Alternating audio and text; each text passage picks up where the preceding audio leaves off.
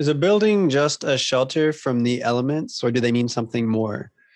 Are our spaces just containers for our activities, or do they have the capacity to shape our souls and lift our gaze towards higher things? Why should a Catholic man understand architecture? Why should he care? Today, we will be joined by a professional architect, Rafael Morales, and we'll dive into all these topics and more. Stay with us.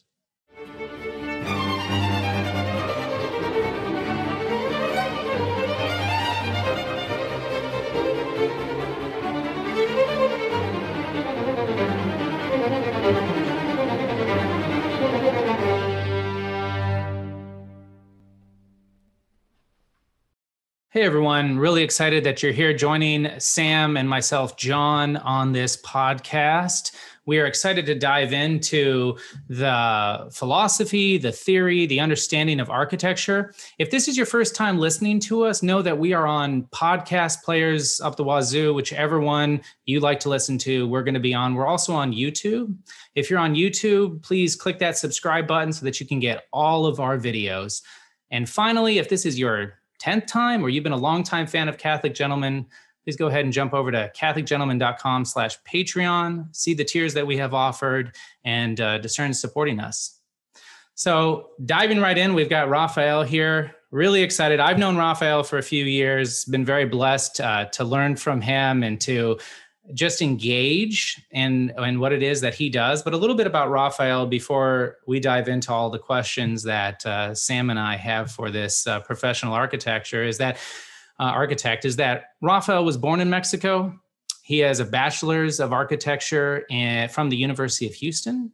He's a licensed architect here in the state of Texas. He is also specializes in church and school architecture. He's married with 4 kids, an amazing man, an amazing Catholic gentleman. And he also has his own podcast called Beauty Ever New. So if you're interested in learning a little bit more about what he does, he's got, I think you're entering into your 3rd season, a really great podcast, Beauty Ever New. So I guess just diving right in, I was a nerd and I put up my St. Peter's Square there in the back. Oh, nice. Yeah, so I got this little sketch of St. Peter's Square. But apart from that, architecture is something that I've always admired, but never read a book about. So, I'd love to learn about all those things. What about you, Sam?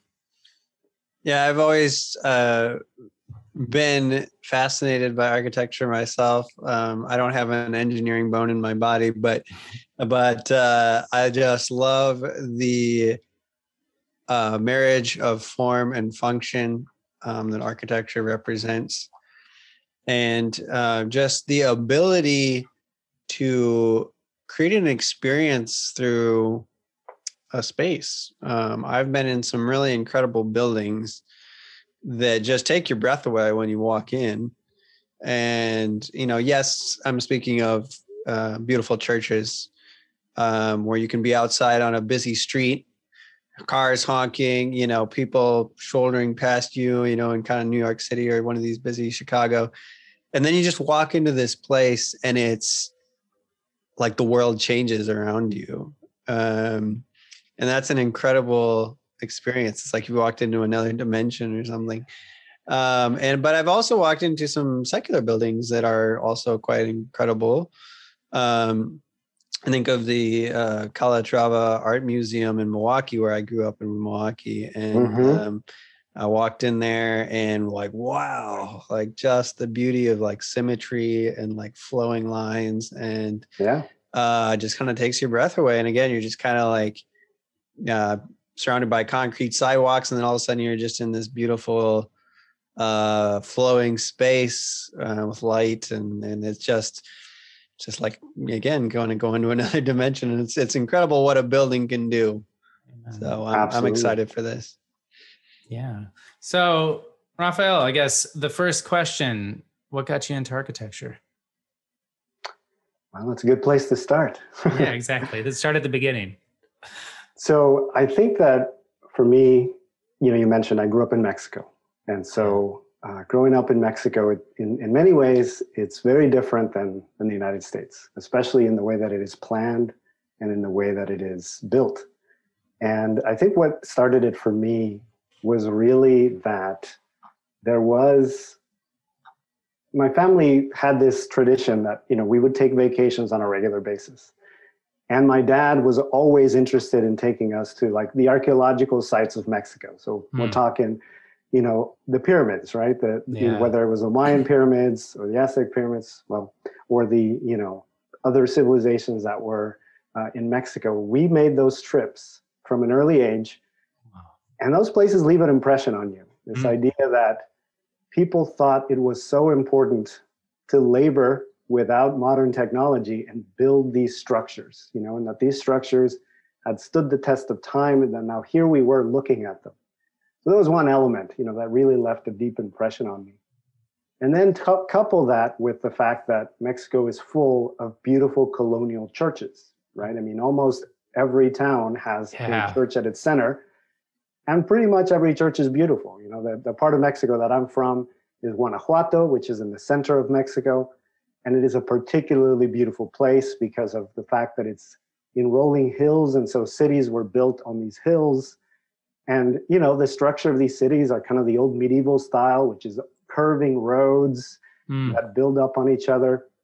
And so in the city of Guanajuato, as you're walking down the main street to get to the center of town, there is this really beautiful church.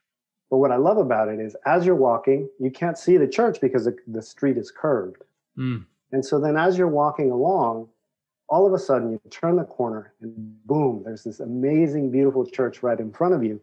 And like Sam was saying, it takes your breath away. I mean, it's just like so unexpected to see, how the city plays off of each other to create these moments that leave lasting memories, And so that's really what began, I would say, planting the seed inside of my mind of what was possible and what architecture meant, and really seeing all these really beautiful churches and how towns were structured in Mexico, how you had the town square and the church was right next to it. The center of life revolved around those two things. And almost every city, to get anywhere, you have to go through the center of town. And so then you have the tradition that develops of making the sign of the cross every time you pass a church, right? Well, you do that several times a day if you're going anywhere. And so you see how architecture has the power not only to take your breath away, but to organize your life, to organize how you see things and how society itself is structured. Yeah, that's so cool. And I appreciate you mentioning that. I was struck by a time in my life when I was over in Cologne, Germany. And if any of the listeners have been there, when you get off the train station and you walk out, you see one of the biggest cathedrals ever built, on this God's good earth. And I remember, in likening to what you said, Sam, it's one of the top 5 transcendental experiences of my life. When I saw that, I just was overwhelmed and I couldn't quite compute what I was looking at. It's so massive, but so beautiful and glorious that I remember having just to stop, and the rest of the group I was with just kept on walking. And I just stood there for a good 5 minutes in awe and have no clue what happened around me, from that time. So just that ability of beauty to captivate us and to really grab the very essence of who we are. So just funny you mentioned that, John, because we live in a world where the only thing we know how to do is make things really big. Well, we can't build a beautiful building very easily anymore because we just don't have the philosophical framework for that. So we're just going to make it really tall. Go for a mile or something, just as tall as we can possibly build it. Yeah. But it's amazing that in our world where we have huge skyscrapers, a medieval church built hundreds and hundreds of years ago can still take your breath away. And can you imagine what it would have done to a medieval peasant who was used to a little hut or something, and then they just walk to the center of town and they see this massive fortress just coming out of the earth, and it just would have been incredible. I sure would. So Rafael, what, not only, so you had that experience of architecture, but then you decided to pursue it, right? So throughout your life, where did that prayer come in, right? So I know that one of the tenets, and Sam, you speak incredibly beautifully on this, but of our latent qualities, that God has given within us to create and co-produce and things like that. And to be a Catholic gentleman, you don't have to be working on churches per se, architecturally speaking in this context. But there was something that happened with you, and maybe it was churches that was like, I want to start building those. So when did that connection happen? It's interesting. This is something that I still think about to this day, just like, how did I get into churches? Because when I started architecture school, and really when I was describing how my fascination with architecture started, I loved the churches, but that's not necessarily where I began. I mean, I remember going through school and just being really interested on how we make better cities. How do we live better? And how do we make buildings that, that really kind of care for the person and not just have the person be like a piece of furniture inside of it. And so that's where I began. And I went going through school, and having to think about different problems. One of them was urban planning. How do you create a community that actually fosters togetherness and actual community? So that was an interesting question.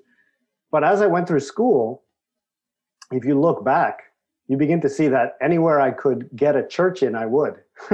So even if it was a project that didn't necessarily require a chapel, I found a way to put a chapel in, And again, at the time, I didn't think twice about it. But what really, at the end of the day, focused me was the fact that I graduated in 2010. Okay. And this was right after the big crash. This was right after just the crash of 2008. There was a job fair that happened every year at our school. And there was only 2 companies that came that year. Normally, there's like 20 or 25.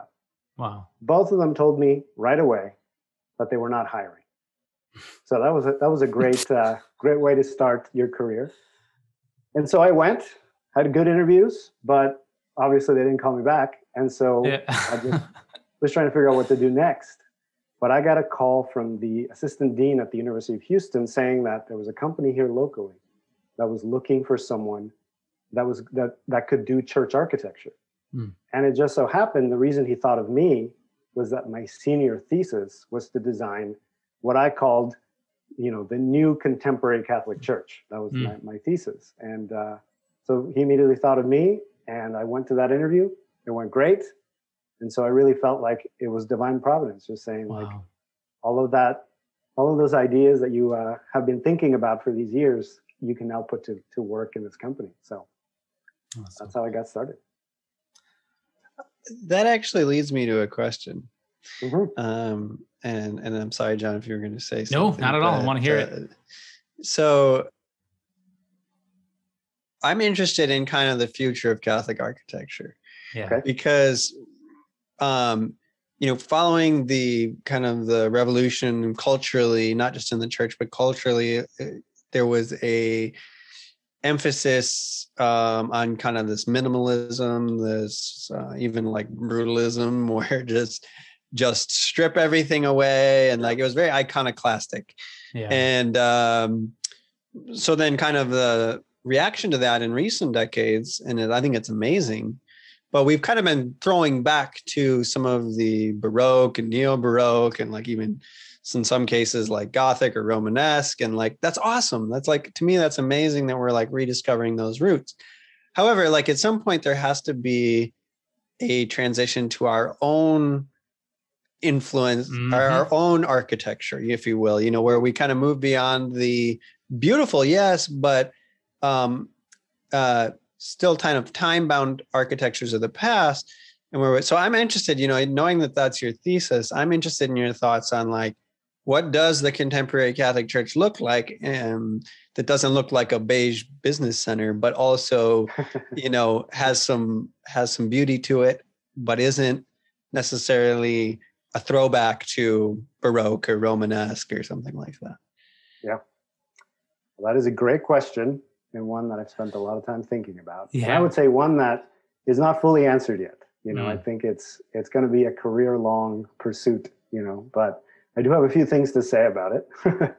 So I think that what we sense in the church, especially because of the last 40 years, is that we lost something, right? Like churches used to have a certain quality to them. They used to have what I think we would call a sense of the sacred. You would walk in and there would be no question that this is a church, that it is a sacred and holy space. Yeah, that's right. And just any person without a degree in anything would be able to recognize that sense of sacredness. And then somewhere along the line in that 40-year period, we have now come to a place where churches don't do that anymore. They're not inspiring.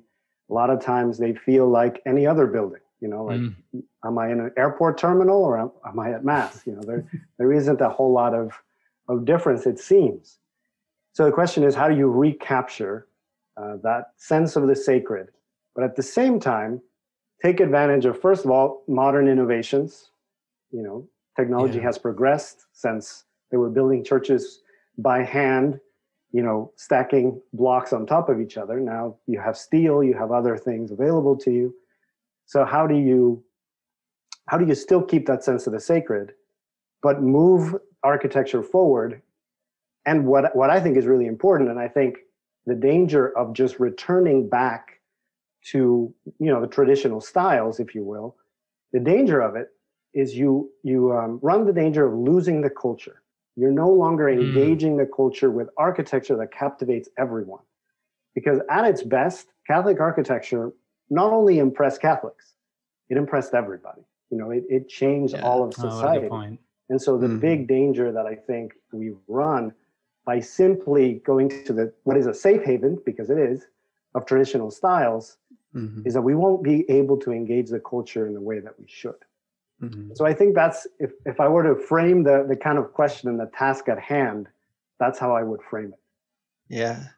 You know, the question is, what does that look like? Yeah, right? exactly. What Yeah, does let's that take that begin to next, look like? or what do you want it to look like? I'd like to hear that too. Yeah. Yeah, absolutely.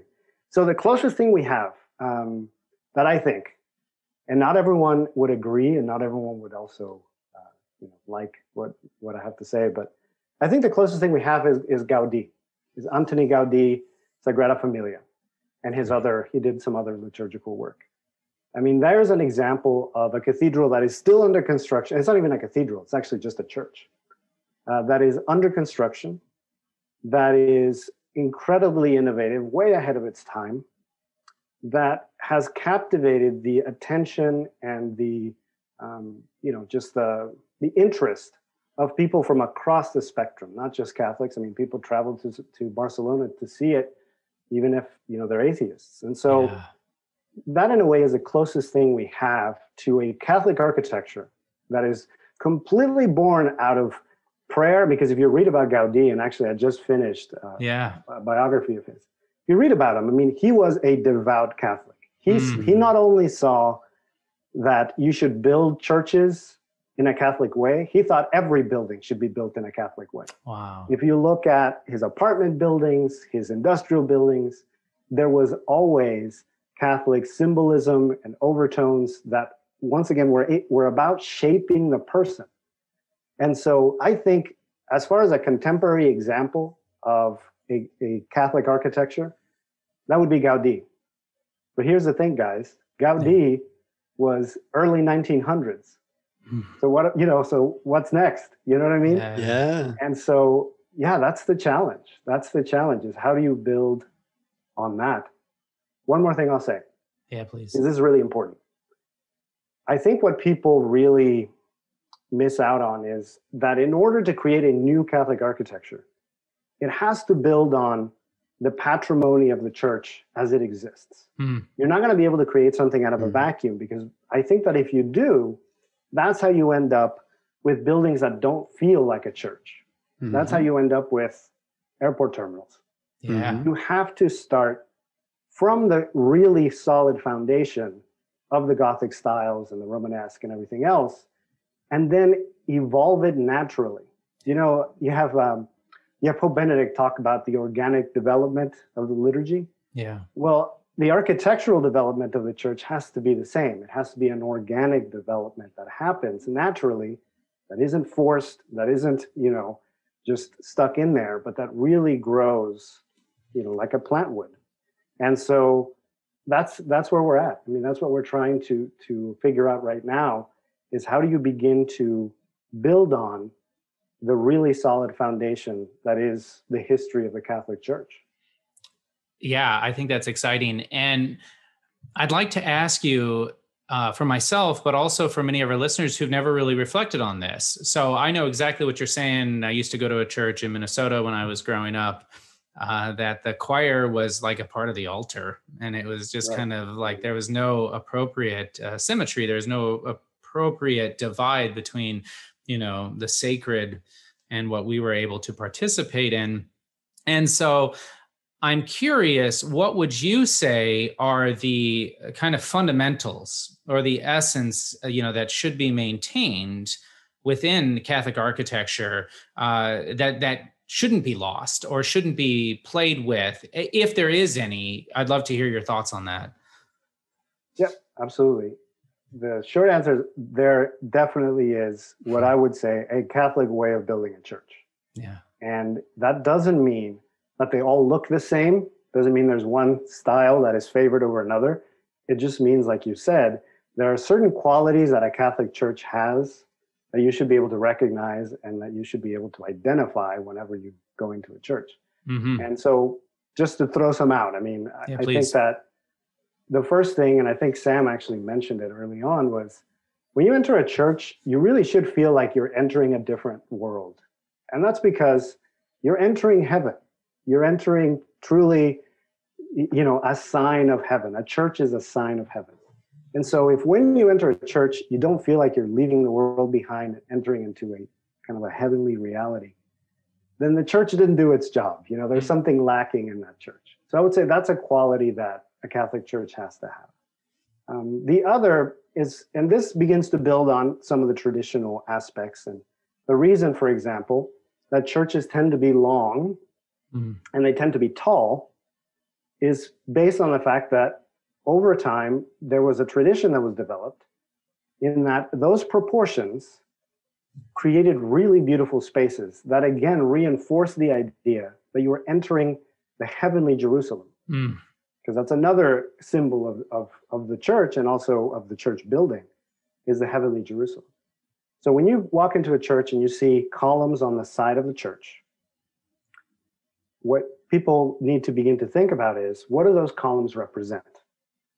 And in a lot of cases, those columns represent the 12 apostles. A lot of times you see, depending on the size of the church, 6 columns on either side, but they represent the apostles as the foundation of the church. That everything else is then built on. So a linear nave, a tall vertical space. Why vertical? Because that turns our eyes towards heaven.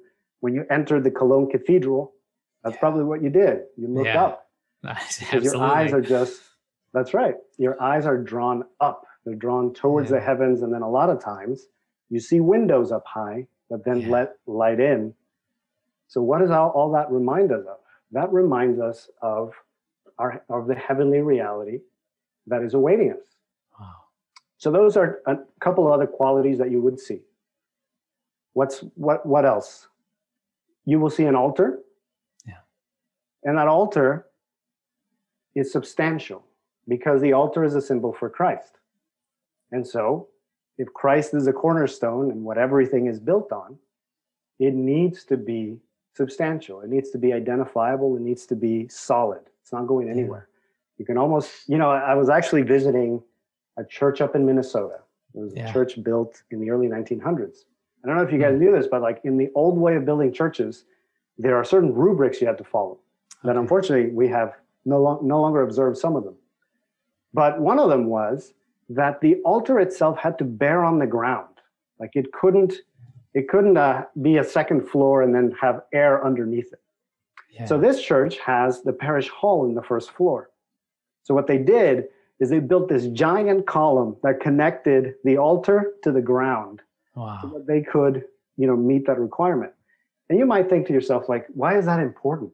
Why is it important to do that?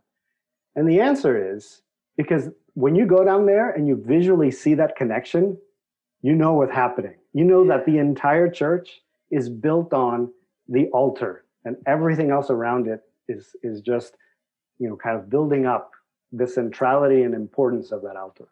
Oh, praise God.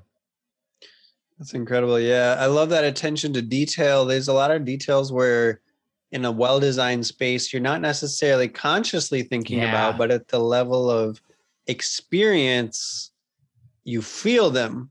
And you can't necessarily put your finger on why do I feel like this space is different, but you feel it. Which is another kind of leads to my next question, kind of building off of what John asked, but just, your architectural toolbox of crafting a space, you have things like light, or sound even, like, is there an echo? I don't know. Because sometimes when there's an echo, people are hushed just automatically. Things like the color of the surfaces and the materials and things like that. So as you're thinking about like crafting a sacred space, what are some of the things that go through your mind of the elements that you want to combine to create that sense of sacredness or otherness? Like, this is not a business center. This is not an airport terminal. This is you've entered a heavenly realm here. Like, what attributes would you mix and match? Absolutely. So there's an architect that practiced in the early 1900s. His name was Ralph Adam Cram. And he was a big proponent of the Gothic revival, at the turn of the century. Honestly, if you want to learn about architecture, he's a good place to start. Oh, good. But in reality, the turn of the century, kind of going from, obviously beginning of 1900s, late 1800s, early 1900s, was an amazing time for architecture, because I feel like that is when they were trying to take that next step that we're talking about, of how do we use this new technology. They were beginning to experiment with steel and kind of more lightweight structures, but still create these really beautiful spaces. They hadn't yet lost the kind of sense of beauty. And so there's some really interesting architecture that comes out of that time period. And then, unfortunately, the kind of modernist movement of what they called the machine age aesthetic took over, in which basically all ornament was removed. And so what happened is that really interesting train of thought that was starting in the beginning of the 1900s just stopped, just kind of ended. And I think that, going back to the earlier question, part of what we need to do is recover that train of thought and see where it takes us. But back to the question about materials. So he talks about, Cram, just talks about how ultimately the church, as it was in a lot of medieval villages, was the pinnacle of all architecture in that town. And so, for example, he talks about how there was no need for the opera. There was no need for museums. There was no need for gathering halls, because the church was all of that. Mm-hmm. And so people would gather the best that they had to offer and bring it to the church.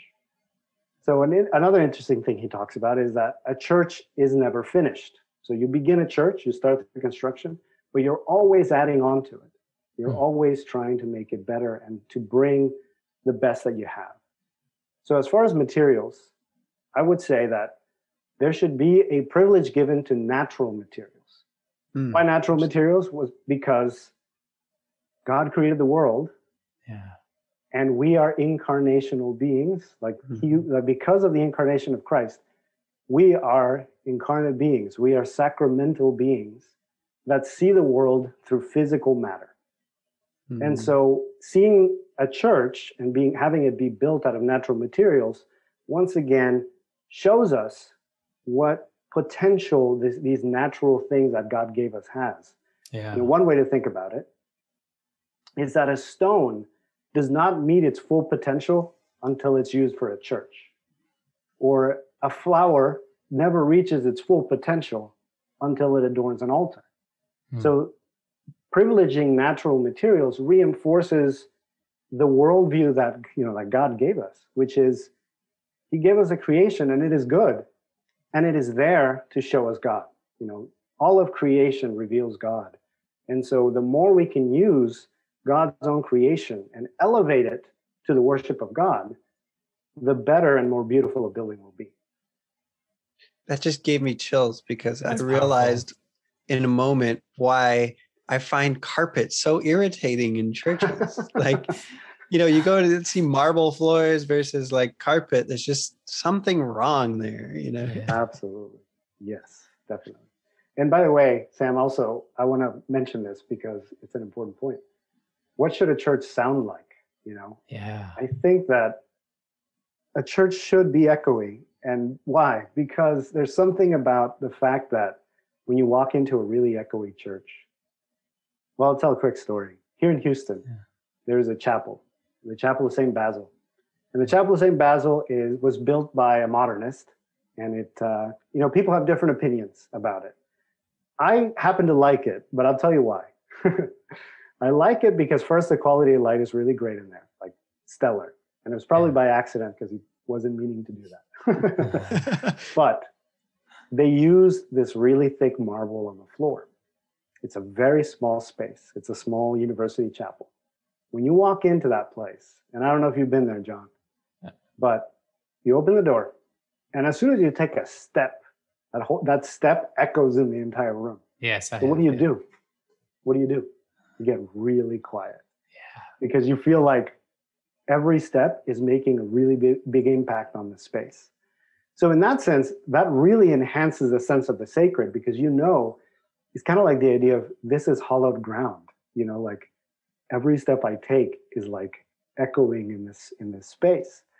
So that is a really effective thing about that chapel. And again, I'm not sure if they meant to do that, but the effect that is also positive about it is when you hear Gregorian chant in that space, it sounds like you're in a big cathedral because of the way that the echo just works really well. So yeah, a church should make you feel, once again, through its various qualities, that this is hallowed ground. This is a church. You're entering sacred space.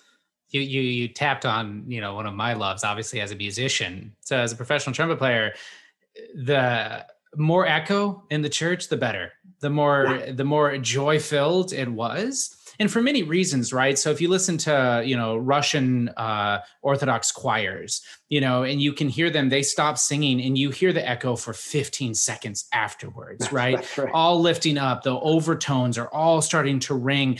And the beauty of that is there's not any one individual that stands out, but they can sing truly in union, you know, for their songs lifted up for the glory of God. And I remember you reminded me, I was at St. Patrick's Cathedral in, not in New York, but the one in downtown Fort Worth. And the former organist that used to be the head there is an incredible organist.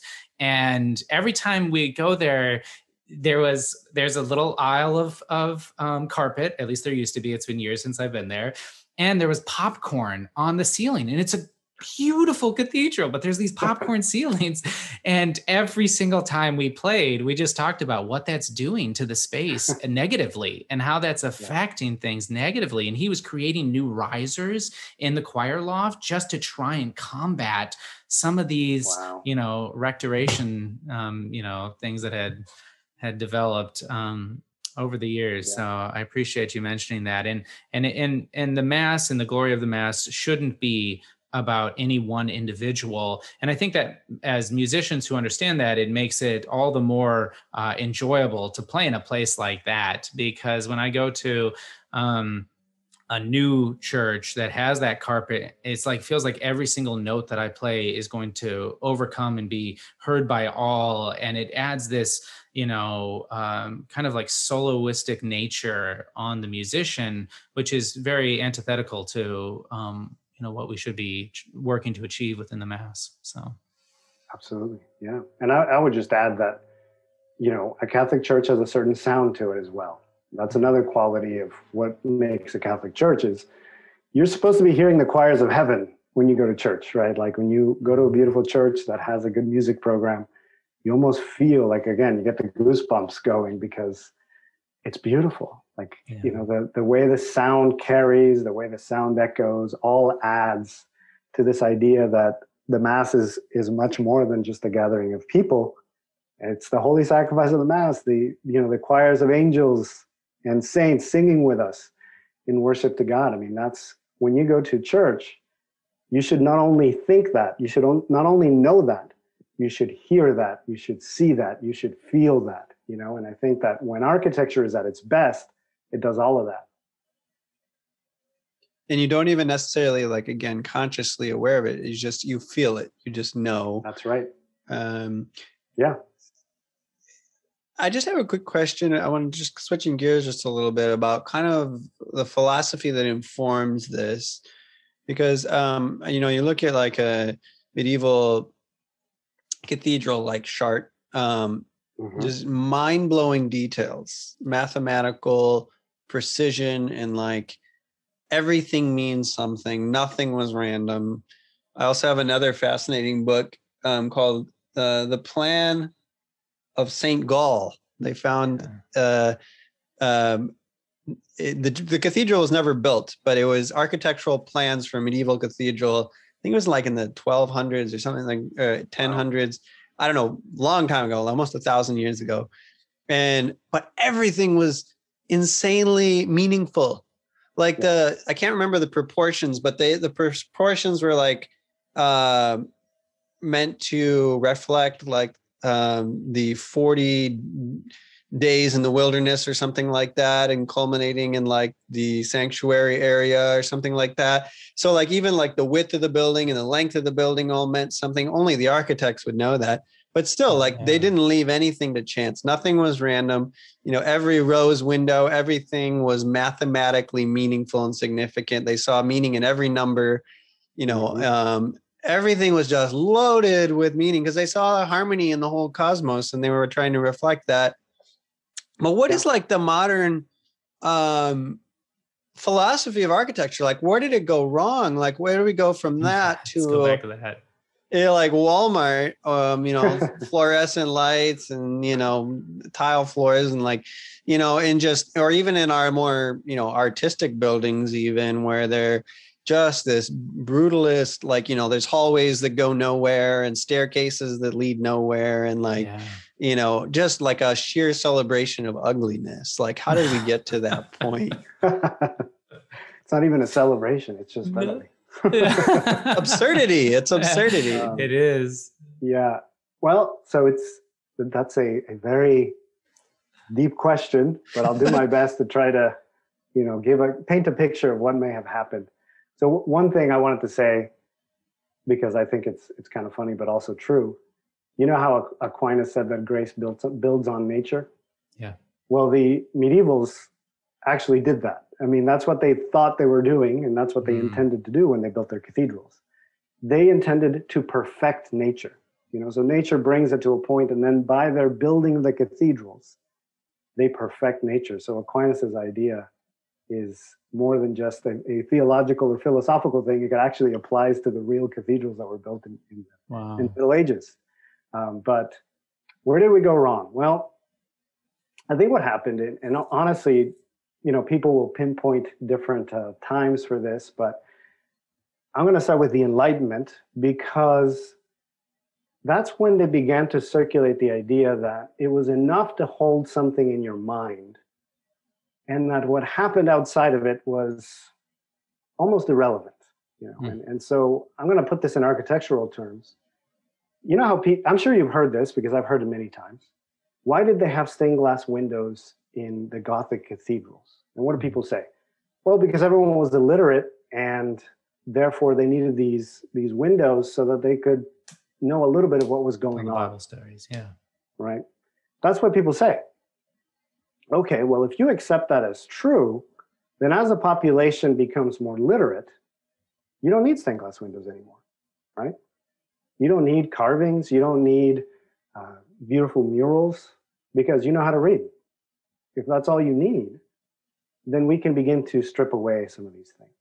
So that's one kind of stream of thought that you can see how the idea that your mind was enough for you to educate yourself, that you could then begin to make arguments for removing all what you might call instructional, decoration.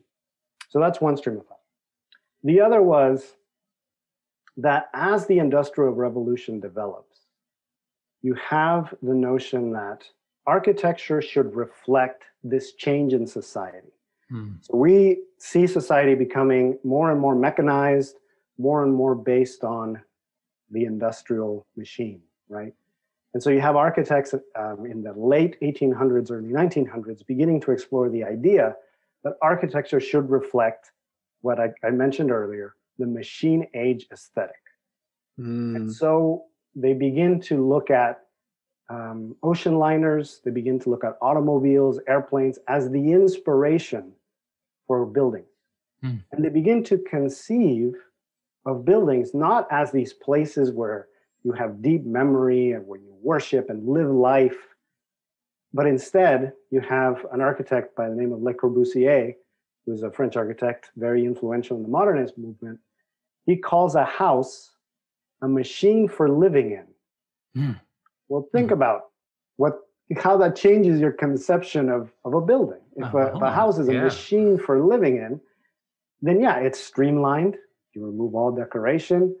It reflects the machine age aesthetic, so it's made out of steel and glass. You do have some innovations that are developed in that time period. Like for example, for most of history, the way buildings were built, load-bearing masonry, you stack stones on top of each other and then you put a roof on it. For the first time, steel and concrete allow you to have the structure be completely separate from the walls.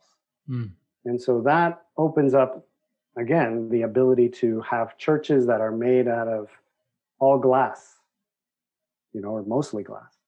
You have also they fall in love with the idea of concrete. So you see a lot of concrete, again, reinforcing the machine age aesthetic. So add on to that, the world, especially, after the world wars, begins to take on a kind of international outlook, right? Where the whole world's trying to come together after these horrific wars. And some of them saw traditional architecture as almost being part of the culprit of what happened, representing the past. How do we start fresh, start anew? And so you have the development of something called the international style, which the idea being all buildings will look the same across the world. So now regional differences, regional materials, what made architecture interesting and human begins to be stripped away in favor of these grand ideals. Oh, wow. Going back to Le Corbusier for a minute, his idea of a city, just to give you a, kind of an idea, was he wanted to level Paris, completely demolish it, and put back in its place just a series of really tall towers that are spaced miles apart with just gardens in between, just like forest in between. And you would get around exclusively by automobile. And so that was like the conception of a future city that these guys were pushing. Wow. So that's what lays the foundation for what happens next. You have, some capitalist forces at work, some people that are just trying to, make money, nothing wrong with that. But they see in the modernist style, hey, look, we can just build boxes and people will buy it. And so that proliferates. That's right. And ultimately, what I would say, and I'll say this as a way to kind of maybe, start a rally cry here. Yeah. It happened because we allowed it to happen. We chose to purchase this architecture. Architecture doesn't just pop up on its own. People have to purchase it. They have to be willing to do a building in a certain style, in a certain way. But just to kind of answer your question, that is the foundation that allows churches to look like, barns. Yeah. Well, and it all just moves forward into the rest of our lives. Yeah, you brought up that capitalist mentality, which is profit first, and what can be most efficient, what can be quickest. And so I had another thought, but your last comment right there, very provocative of we let it happen. how do we as a culture, or we as an individual, or me even as a father, move in this direction, in an appropriate direction of appreciation for architecture for my family and for our society? What thoughts? Because I think, like myself, I wouldn't even know quite where to begin. Okay, so buy an older house, or only shop in, a building that was built 100 years ago. No, that's not going to work. So how do we start building up this culture of understanding beauty in the architecture and how it can better our lives and better humanity? Great question.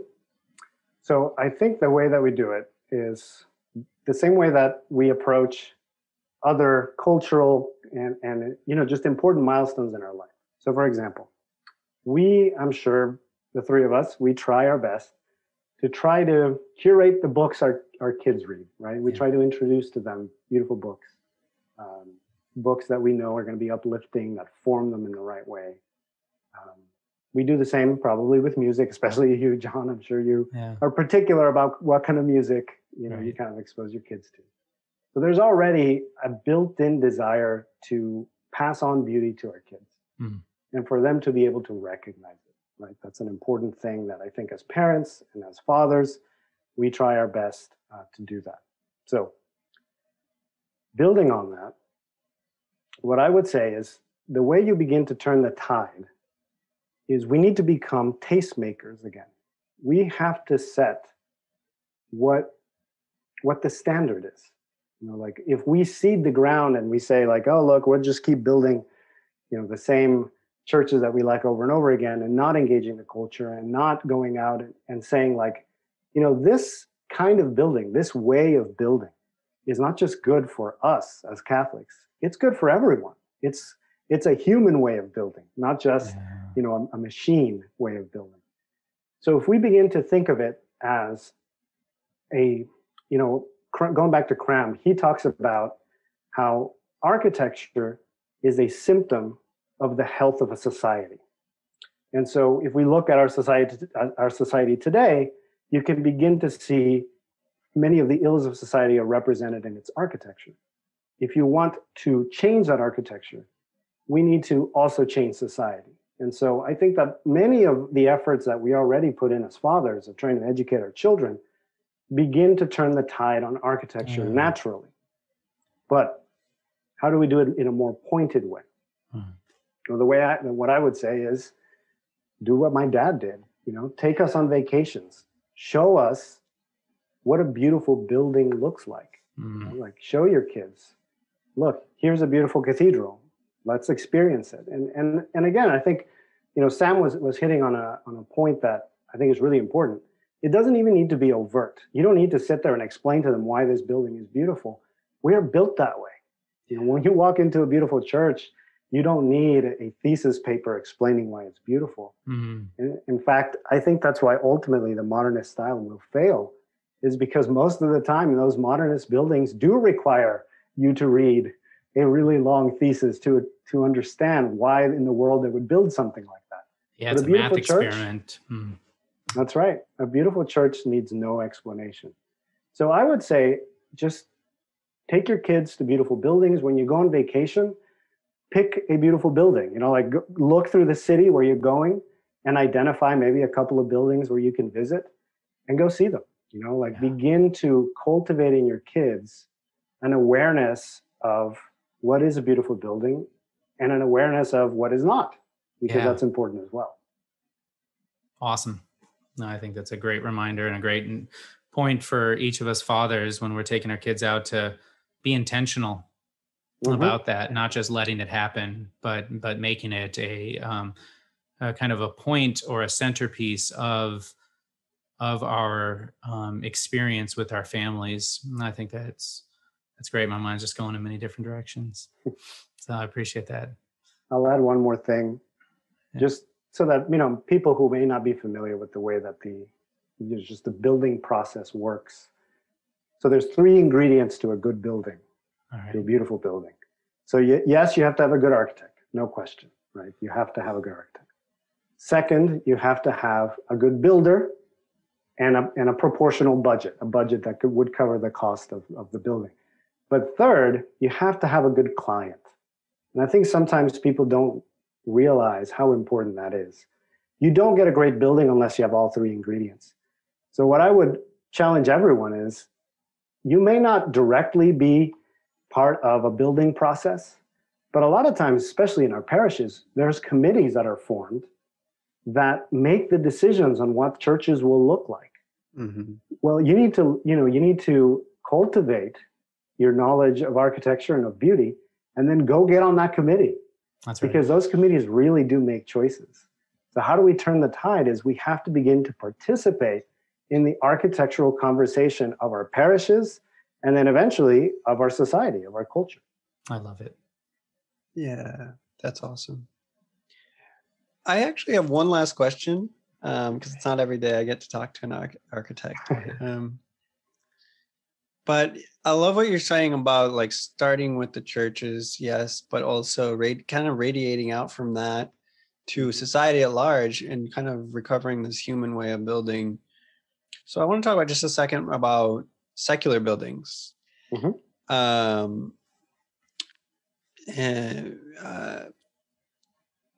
Is there something wrong with me? Because I love a Gothic cathedral, but I also love Frank Lloyd Wright and even some like modernists like Zaha Hadid, where they're just these flowing lines and glass and light, and it's all just like, whoa, but is there something wrong with me, like, for appreciating both? Is there also a sense in which there is a place for, with, like you mentioned multiple times, these new materials that we have that maybe didn't exist before, and we can do things with flowing lines and shapes and even cut glass, that we weren't able to do before. Is there a place for that in your kind of conception of architecture? And also, like, kind of thinking outside the church for a minute, like, what might a more human architecture look like in a city or in an office building or in these places that aren't necessarily sacred, but they still are places that we live in every day? So I guess that's kind of a twofold question, but. No, that's a great question. Is there something wrong with you? I don't think so, because there would be something wrong with me too. I mean, clearly, I think you can point to many examples of where there was something truly remarkable achieved by what you would call a modern architect, right? Mm-hmm. Like you mentioned the museum in Milwaukee, you mentioned Zaha Hadid, who's obviously, she was one of the most innovative architects, I think, of recent time. So clearly, like, there are many places where you go and it is really, maybe not quite take your breath away like a church would, but you're inspired by it. I mean, it is the way light enters the space and the way that they use materials. And so, I mean, I think that there is definitely a place for it. I think that, you see museums a lot of times being a perfect place for kind of a more experimental architecture that, doesn't necessarily adhere to more traditional ways of building. But when it comes to the city, I think that we have to be more intentional about how we do it, and we have to do it in a way that really focuses on the human person. And I would even add that focuses on the dignity of the human person that comes from God, because I think that's what's been missing. I think that our world would claim to be very concerned with humanism, like humanist ideas. For sure. The problem is their conception of human doesn't necessarily carry the idea that we were made in the image and likeness of God. I think that's an ingredient that is missing.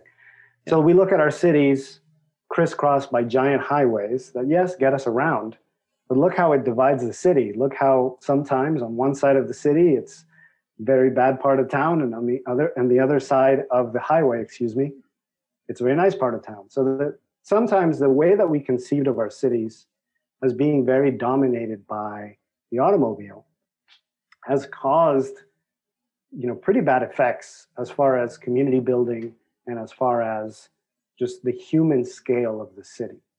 And so while I would say there is definitely places for let's say the Frank Gehry's of the world. I don't know if people know Frank Gehry, but he does the titanium steel wavy buildings, like he did the Walt Disney Concert Hall. I think that's a perfect place for that kind of architecture. It's kind of wavy and it kind of reflects it.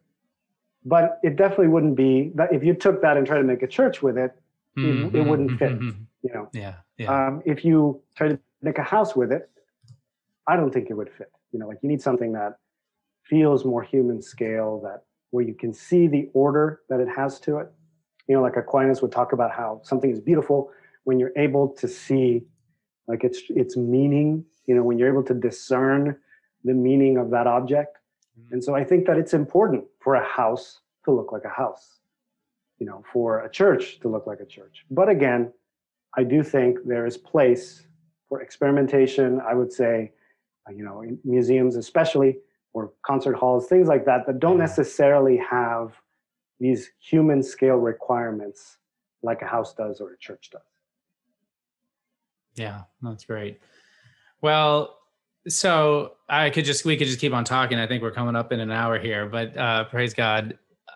So Rafael, I know one way that people, I imagine a good majority of listeners don't have a solid knowledge of architecture. They probably can't tell you that St. Peter's is, Baroque, and in its structure. One way that they could better understand these things is go to your podcast, Beauty Ever New, and I'll put that in the description. I'll put that in the show notes so that people can click over there. But what else can Catholic gentlemen do to better appreciate, better understand, and therefore better appreciate architecture? What I would say is, number one way is just go visit buildings. I mean, even for me, like people ask me, how can I become a better designer? Just go visit buildings. Like there's something about just seeing space that changes the mind, that really shapes and forms you. So there's nothing better than that. I would say more than looking at books, more than looking at pictures on the internet, just go look at beautiful buildings around you or in places you visit. I'm a big proponent of that. Awesome. Outside of that, I'm going to throw out a few names that if you can kind of study up on, I think you'll get a good glimpse at architecture. So I will give 3 architect names and then 3 buildings that maybe people should look at for a good kind of just general knowledge about architecture. So starting with the architects, I think I mentioned some of them already, but Antoni Gaudi, he's a Catholic architect. In fact, I think his cause for canonization was opened. So you should know as a Catholic gentleman about Gaudi. Yeah. In fact, I would recommend the biography. But the other I also mentioned is Ralph Adams Cram. So he, again, was a turn of the century Gothic revivalist architect. I think he had very important ideas about how we should think about architecture. And let's see. The third, I would say, is Brunelleschi, going a little bit back in time to the Renaissance era. So Brunelleschi, fascinating character. He is best known for building the Duomo in the Cathedral of Florence. And the interesting thing about him is it was the first time since antiquity that they had built anything remotely that big as far as a dome. And so he had to literally invent the technology to make it work. And so he's a fascinating character. Also, Renaissance man, was a sculptor, a mathematician. He also developed, concept of perspective that is used in art even to this day. So there's a really good biography on him called Brunelleschi's Dome, which is just a fascinating story about how he built the dome. So that would be a recommendation. Definitely get to know Brunelleschi. Awesome. As far as buildings, just throw them out real quick. You should know what the Pantheon is in Rome. You should know Notre Dame. And Sam, I would throw Chartres as well, Chartres Cathedral in France as well as premier examples of Gothic architecture. I would say San Giorgio Maggiore for Renaissance era architecture. And then Sagrada Familia by Gaudi as a more contemporary example of what a church is. So. Amazing. I'll put all of those in the show notes as well. So I know a lot of listeners jotting things down like I want to do, but I'll put them in the notes so you can go there and click on those and probably bounce off to Amazon and purchase. So Rafael, what an amazing time. We could keep on talking. I'm so grateful for you being here. So thank you so much. It's been fun. Yeah. Anything else you want to share with the listeners? One more thing. So I want to take us back to the era before COVID. Yeah. Seems so long ago. So April 15th, 2019. What happened on April 15th, 2019 was the Notre Dame fire. Yeah. And I remember it very clearly because I've never been to Notre Dame. And so I felt this sense of loss that I was never going to get to see it as it was, and I think that a lot of people felt that sense of loss. And it was amazing to see how a building, which is an inanimate object, was causing such a panic across the world. How many people cared about this building? And why did they care? It wasn't just because it was history or because, it had been built a long time ago by these people or because it was innovative at the time. It's because of what it represented. It represented civilization. It represented France. It represented, the best that the Catholic Church has to offer. And people were seeing it crumbling before their eyes. So the challenge for all of us, me as a designer, but everyone else as clients and as committee members, hopefully in the future, is how do we build more buildings like that? That if we were to lose them, we would mourn over them because of how much it means to us and because of how much is built up in it. Think about this. For, these cathedrals, for 500 years, people got up in the morning and worked on them nonstop. Can you imagine us doing anything for 500 years? So there's something there, there's something about that building. And that's what we're trying to recapture. That's what we're trying to, build up in our societies and with our children, with our work. We're trying to build up buildings that people will just love and that will represent everything that is best in humanity. Oh, praise God. Chills. Yeah. Well, thank Love you. Yeah. Thanks for your sharing with us, your intellect, your passion, and your expertise. I'm my pleasure. I'm grateful. So Sam, as we end every episode with the reminder to all of our Catholic gentlemen watching, be a man, be a saint. Thanks for tuning in.